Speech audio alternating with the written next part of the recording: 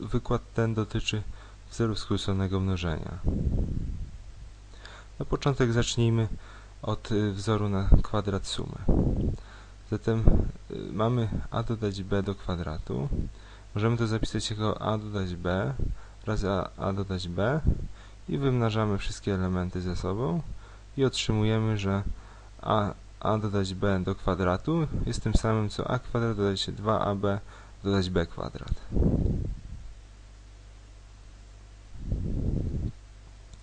Przykład. Znajdź postać kanoniczną funkcji kwadratowej f od x równa x kwadrat dodać 4x minus 3. Zatem zapisujemy sobie naszą funkcję i zauważamy, że x kwadrat dodać 4x dodać 4 jest tym samym co x dodać 2 do kwadratu. Zatem zapisujemy naszą funkcję x kwadrat dodać 4x minus 3 jako x kwadrat dodać 4x dodać 4 i minus 7, tak żeby się wszystko zgadzało. Czyli dodaliśmy 4 i odjęliśmy 4. I pierwszą część zapisujemy jako x dodać 2 do kwadratu, no i minus 7. I to jest postać kanoniczna funkcji kwadratowej. Teraz kwadrat różnicy. Mamy a minus b do kwadratu, to zapisujemy jako a minus b razy a minus b. Wymnażamy wszystkie elementy. Kolory pokazują nam, co z czym wymnożyliśmy. I otrzymujemy, że a kwadrat minus 2ab dodać b kwadrat jest tym samym co a minus b do kwadratu.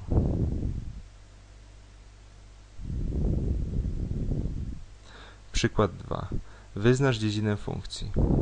Tutaj zastosujemy wzór skróconego mnożenia różnicy do kwadratu i zauważamy, że x kwadrat minus 6x dodać 9 jest tym samym co x minus 3 do kwadratu.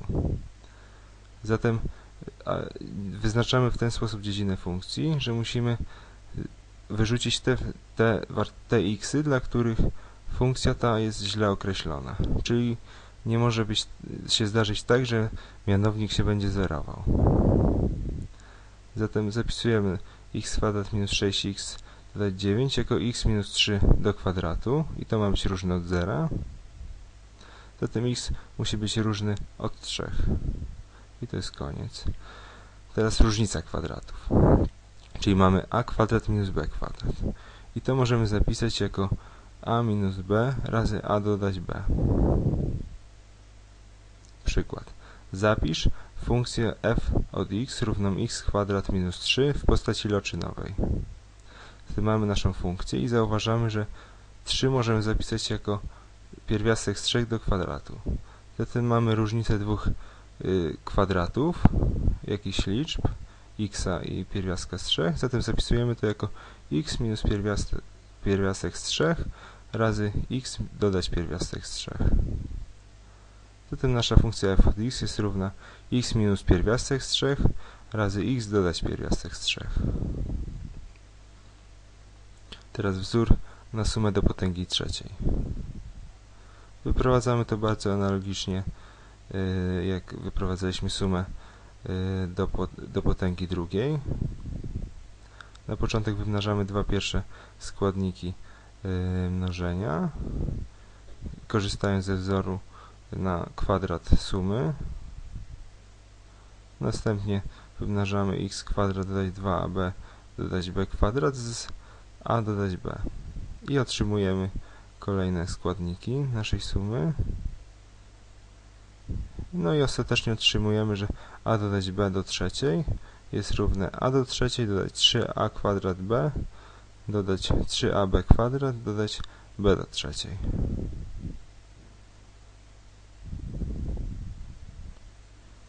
Przykład. Oblicz x dodać 5 do trzeciej minus x do trzeciej dodać 5.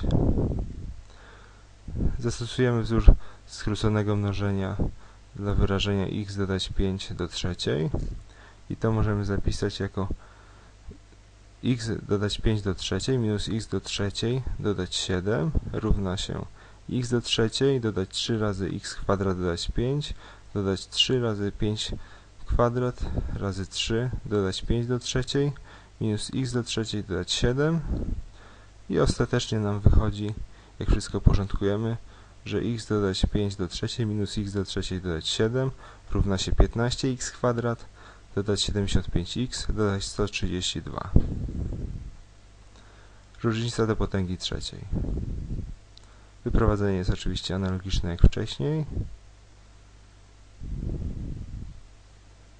Wymnażamy wszystkie składniki i otrzymujemy, że a minus b do trzeciej równa się a do trzeciej minus 3a kwadrat b dodać 3ab kwadrat minus b do trzeciej. Przykład 2. Oblicz 13 do trzeciej minus 3 razy 169 razy 7 dodać 39 razy 49 minus 7 do trzeciej. Zatem tak, zapisujemy, że 13 do trzeciej minus 3 razy 169 razy 7 dodać 39 razy 49 minus 7 do trzeciej. 13 do trzeciej pozostawiamy, a teraz 169 zapisujemy jako 13 kwadrat, zatem mamy minus 3 razy 13 kwadrat razy 7. Następnie 39 zapisujemy jako 3 razy 13, a 49 jako 7 kwadrat, no i 7 do trzeciej nie zmieniamy. Zatem ostatecznie otrzymujemy, że to jest 13 minus 7 do trzeciej, czyli 6 do trzeciej, czyli 216. Różnica sześcianów. Jak mamy a do trzeciej minus b do trzeciej, to jest równe a minus b razy a kwadrat dodać ab razy dodać b kwadrat. Przykład 3. Zastosuj wzór skróconego mnożenia do x do trzeciej minus 1. X do trzeciej minus 1 to jest to samo co x do trzeciej minus 1 do trzeciej. Zatem to jest powyższy wzór. I możemy to zapisać jako x minus 1 razy x kwadrat dodać x dodać 1. I to jest koniec tego wykładu.